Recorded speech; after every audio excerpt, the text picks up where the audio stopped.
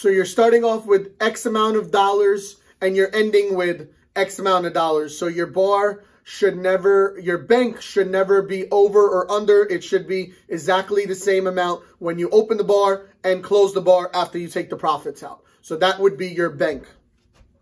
Now to move on, let's talk about the soda gun. The soda gun. If you see, now again, all the soda guns might be a little different, but they might indicate the same lettering for different companies, okay? If you see a L on a soda gun, 9 out of 10 times, that would be lemon lime soda. So it can be Sprite, it could be 7-Up, it could be Sierra Mist, but we care about the lemon lime soda, okay? C could be cola, it could be Pepsi, it could be C and C. So basically C normally means cola. If the gun says soda, now a lot of bartenders get confused about this. If the gun says soda, we are talking about club soda. If a person in your, a guest in your bar comes in and says, let me get a glass of soda, they're not talking about Coca-Cola. They're talking about club soda. Soda at a bar means carbonated water, club soda, okay? Not to be confused with tea, which is tonic. Tonic and club soda are completely different. Both are carbonated waters, but tonic, it has a mineral in it, which is quinine. So it's a bittersweet kind of a taste. So that would be tea, tonic. And then Q also means quinine. So it could be either T or Q. You make sure you ask from your bar manager, which is what. Okay. And then G is for your ginger ale. D is for Diet Coke. Then you have water. That's your normal tap water. And you might have some extra buttons in the gun. And that usually is because sometimes the bars have their juices in the gun as well. Most bars like to keep them separate. So here we're going to keep them separate and show you how we're going to keep our juices as well. Just so if you are following along with the manual, everything that I'm going over, you're going to be writing it in. The other thing is the juices that we're about to go over. This would be the first two sections, which are right here, right next to me, the speed rack. So the first two are going to be the bottom two. Okay, if you're filling it in, it'll be great information for you to get everything going. Okay, so which do you think are the most two important juices or the most used juices at a bar?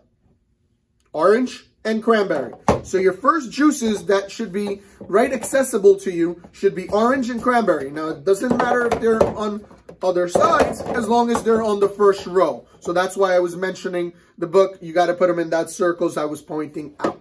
Now, we got orange and cranberry. What are the next two juices? The next two juice would be pineapple juice and sour mix. Yes, sour mix.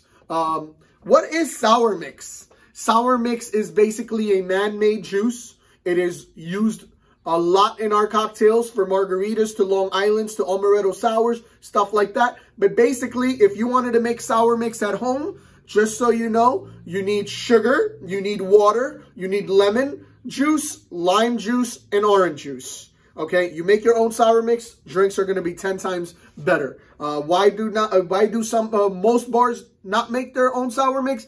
Because it's really time consuming and it is very cheap to just go buy outdoors. Of course, it's not the same quality from the stores. So if you do make your own sour mix, you're really going to love those cocktails because you're putting a fresh ingredient in there.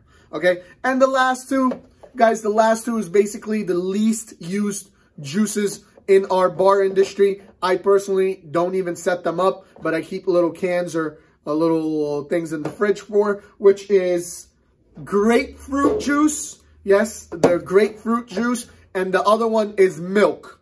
Yes, we still have milk cocktails out there. They're not as popular. Cream cocktails are not popular, but we still like to teach you how to set them up that way. So that would be basically how to set up your juices.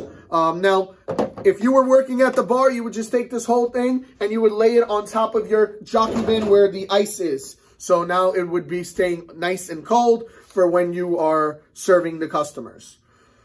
So that was your soda gun and that was your juices. Now what I would like to do is go over your speed rack with you.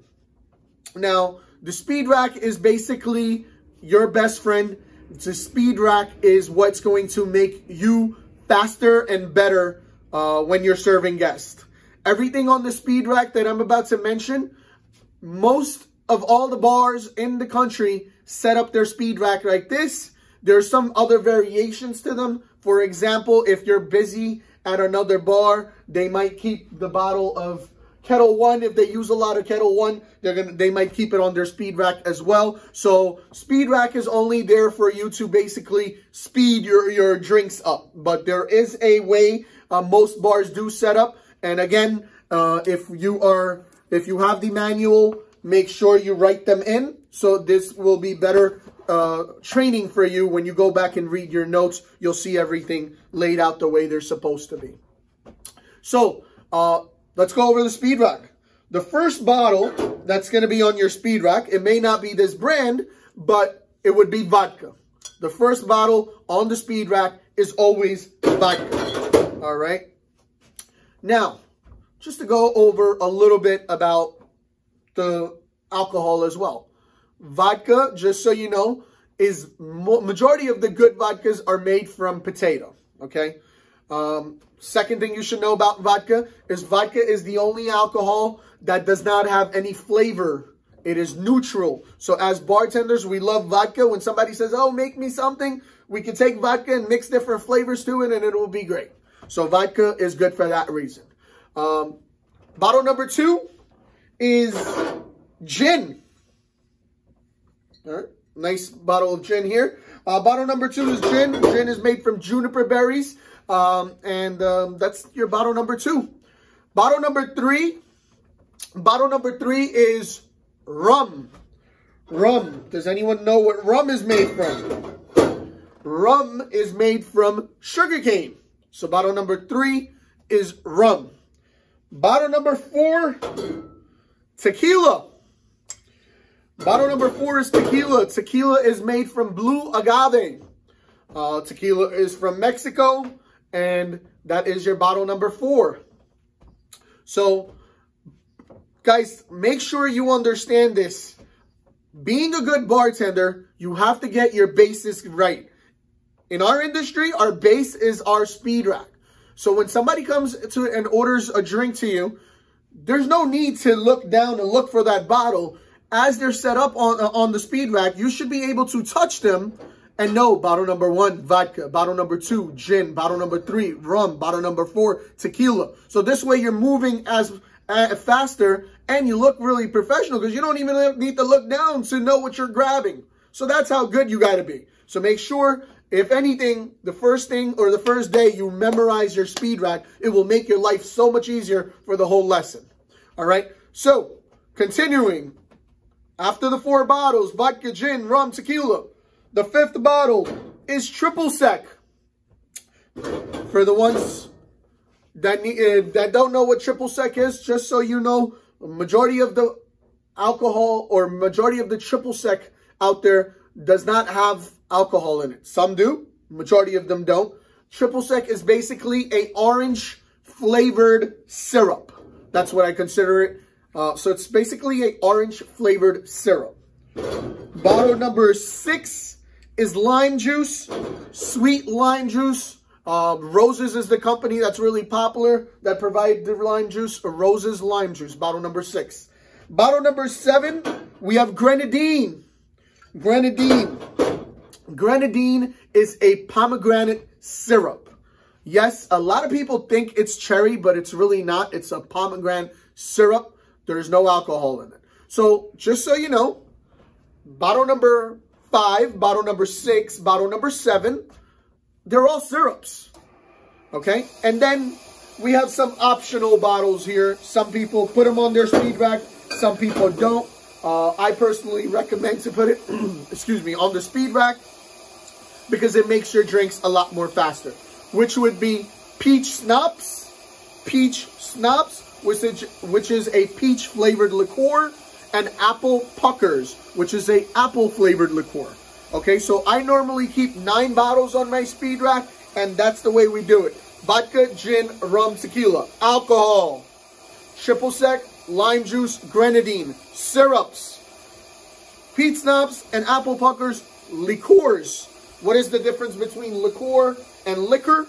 Liqueur has more of a sugar factor in there and less of the alcohol, and the liquor is all alcohol. Okay, that is your speed rack, that is your soda gun, and that is your bar surrounding. Make sure you remember, or make sure you get into that speed rack and try to memorize it before the next lesson.